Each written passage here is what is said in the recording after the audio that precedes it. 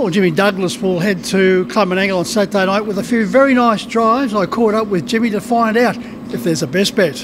Well, Jimmy driving in outstanding form as per usual. You got 3 nice drives at Club Menangle on Saturday night, and as per usual, you're a very keen form student, so I know you've done the form for these races. In race 2, number 4, Total Diva for Peter Hansen. Nice effort here last week. Yeah, really good. She's really going good, the mare. She seems to really take to racing at Menangle. She was terrific last week. Just a little bit unlucky that horse got out underneath us at the top of the straight, but she kept trying all the way to the line, and it probably is a little bit stronger this week against the boys, but she's drawn nicely in 4 and she should get a handy spot, and she won't be far away. Yeah, she certainly made the Honey Queen be honest over those concluding stages. Definitely. That was a good quality mares race last week, like Fairy Tinkerbell led, and we were able to get past it. I know it was first up, but still to get past it was a really good effort, and the times were really good, and she's really going good, that mare, yeah. Jimmy, your next 2 drives are for David Thorne. I just saw him in the barn. He's getting around like a veteran trotter. He's strapped up here, there and everywhere. Unfortunately, he's done a medial ligament. Yeah.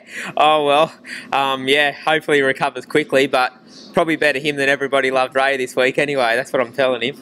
Well, let's have a look at Everybody Loved Ray now. Last time out was successful, and that was just a pearler of a drive. 1-1, time to run to perfection. Won easily. Can he repeat the dose? Yeah, look, everything just worked out for him last week.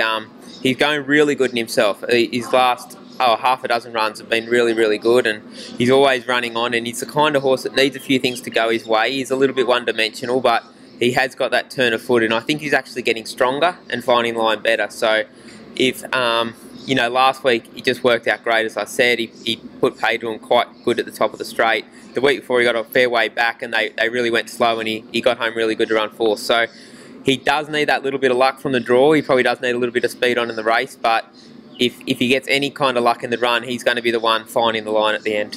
Well, that's why they pay you the big bucks, Jimmy, to get that luck in running. Surprisingly, for such a consistent horse, that was his first win since 2021, and his previous win was also in December 2020. Yeah, he's still probably earned really good money along the way. He just runs a lot of placings. He's always thereabouts. He started off his career with a bang wing in 3 or 4 in a row, and then he sort of got to the level where he needed a couple of things to go his way, and he probably hasn't been the luckiest horse, but he had it last week, and hopefully that's a good start. Well, hopefully, Jimmy, after the running of race 6, everyone loves Ray and everyone loves Jimmy Douglas. Race 8, number 9, Summit Special, another very consistent performer for David.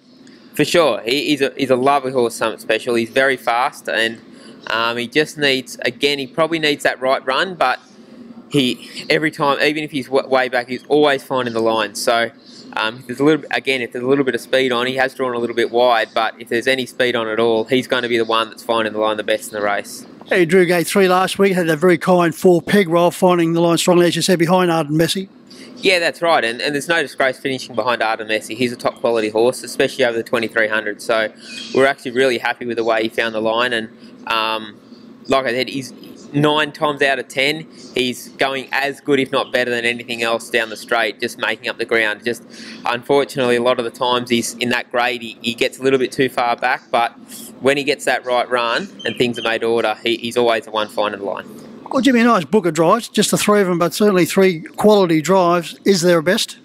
Oh, look, I'd like to say Everybody Loved Ray, just being in the big race, the $100,000 race, and I really think he's in the peak form of his career, and he just needs a little bit of luck. It's just the draw is going to be very hard, but if there's a little bit of speed on, he's going to be the one coming home.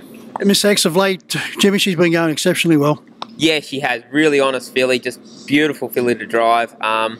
She went great in the Pacing Gold final to run 2nd, and then 3rd in the Easter Egg last week in 150. So she's gone for a little bit of a break now, but she's going to come back better and better, and I actually really enjoy driving her. She's a great group of owners, and she's a lovely horse to drive. Jimmy, as always, good to catch up with you. Thanks for your time, and good luck on Saturday night. Thanks, Mick. No worries.